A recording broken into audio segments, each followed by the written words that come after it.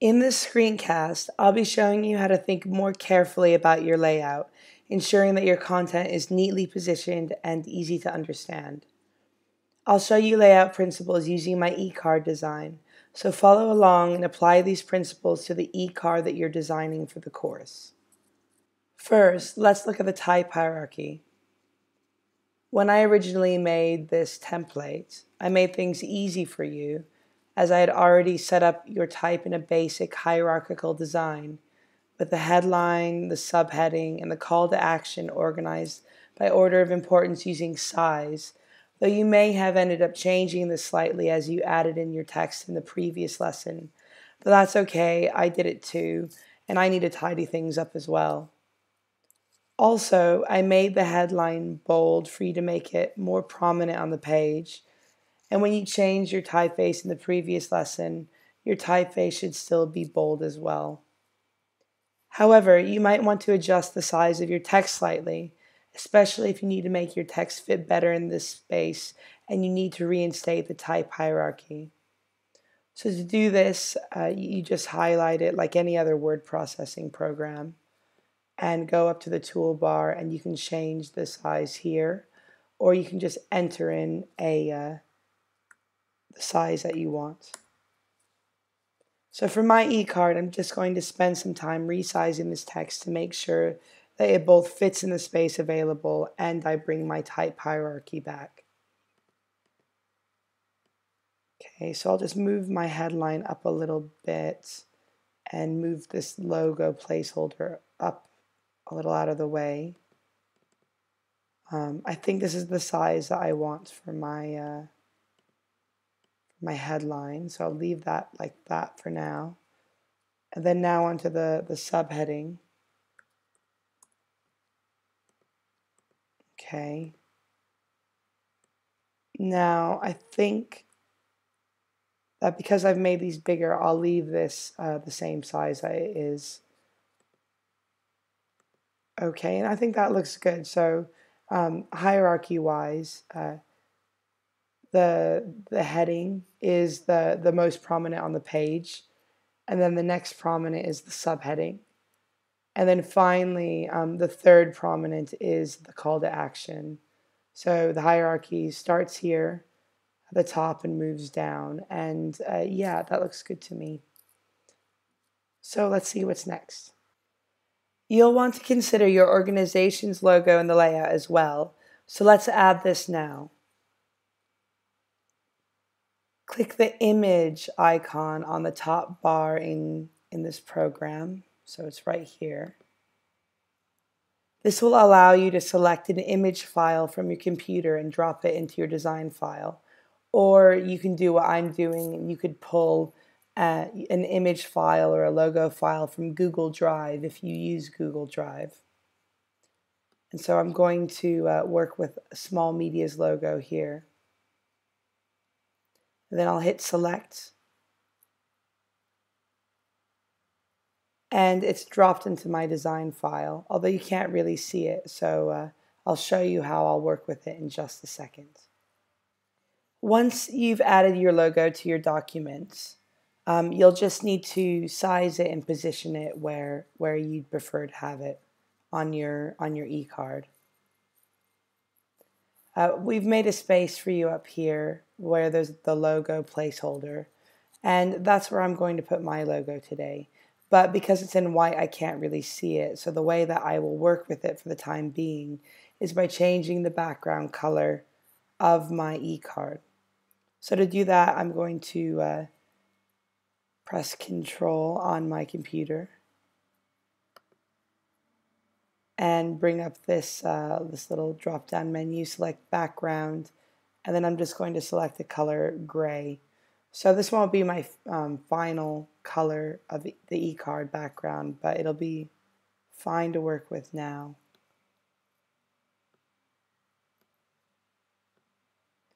So I'm going to put this logo up in the top left, but first I'll just delete this placeholder text by selecting the text box and hitting the delete key.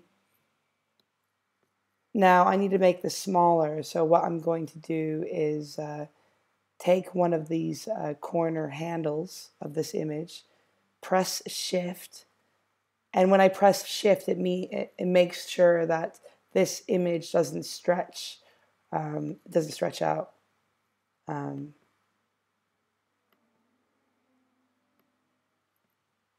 See, so you don't want it to, you don't want to stretch the logo in a funny way. So let me just bring this back to normal. And that's why you use the Shift key. Okay. So to prevent that from happening, you press Shift and then drag the box to make it smaller, pull it out to make it larger. I'm making it smaller, of course. And I will just make this a little smaller now. And then just use my mouse and my arrow keys to fit it around the space where I'd like it. Though I'll show you how to refine the layout in a little bit. So if we look again at my hierarchy here, the logo is important, but increasing awareness of the report is the objective of my brief. So all of this is still more prominent than the logo. Now let's look at the flow of information on your e-card. Again, I've made it easy for you. I've set up the template design so the flow of information goes from the top of the image and down, then over to the right towards the image placeholder. If you like this flow of information, you can leave the design as it is, but otherwise, feel free to change the positioning of these elements on the page if you'd prefer something different.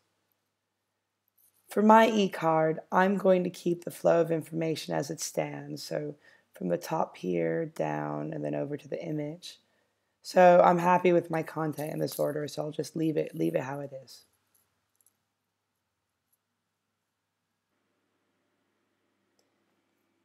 Now, let's look at a few things to consider in regards to layout. While you've been resizing the text and adding your logo, the placement of the different text boxes and logo might not be neatly arranged anymore, but might look a little messy. Use guides in the Google Drawing application to neatly line your design elements against each other. So to do this, first you'll make sure that in View, if you select View and then scroll down to Snap To, you'll make sure that Guides is checked. Doing this means that Google Drawing provides you with line guides to line your selected object with other objects on the page. So for example, if I move this over here and then I move it back to where it was, you'll see that a little red line appears, and that vertical red line is showing me where the edge of all these other text boxes below are. So it's just giving me some help to make sure that I can line everything up neatly. Because then my text box, it snaps to that guide. Or it also works horizontally, so if I move this up, I can align the bottom of this text box with the bottom of this placeholder box if I chose. But it's just a really easy way to align things in your projects.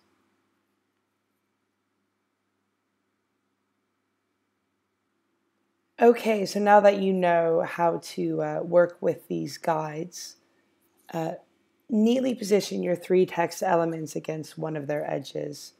So you could align all of your text against the left, or you could align all your text against the right, and so on to tidy up your design.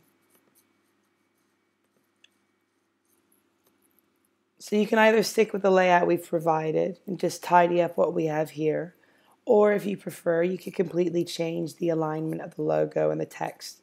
So you could align everything to the right, like move everything over here, and align all down this edge if you chose, for example. However, for my e-card, I'm going to use the guides to align my 2 headlines, make sure that these are all neatly aligned next to each other. And then I'm also going to carefully place the logo and then the text the same distance from the edge of the page on each side to ensure that the whole design looks tidy and neat. So what I'll do first is just make sure, and I'm just doing this by eye, but I'm just going to make sure that the space between this text is the same as the space between the bottom of the subheading and then the top of the call to action. So I'll just use my arrow keys to nudge this around,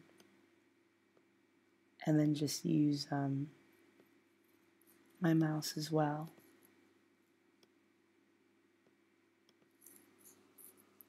Okay, and I think that those are about the same size. So now I just want to make sure that everything is neatly lined up against this side here. So I'll just start here. And then make sure, using these red guides, that everything snaps together. Snaps to that left line. Okay. And then this one I have to do by eye. Remember, Google Drawings it's very simple. It's a very basic program, but it's a good start if you're just starting out. So it doesn't have too many things you can do with it, but I think that's okay. Okay, so I think that everything is lined up here. Now I want to make sure that the border around all of this is the same width. So this is actually really close to the top. So I'm just going to select everything and then just neatly bring it down a bit. Okay. So right now this and this space should be about the same. Actually, I think I will fix it a little bit more. Okay. There, so this is all neatly positioned in this space for me, and I'm happy with that. So everything's nice and tidy. And now let's go to the next lesson.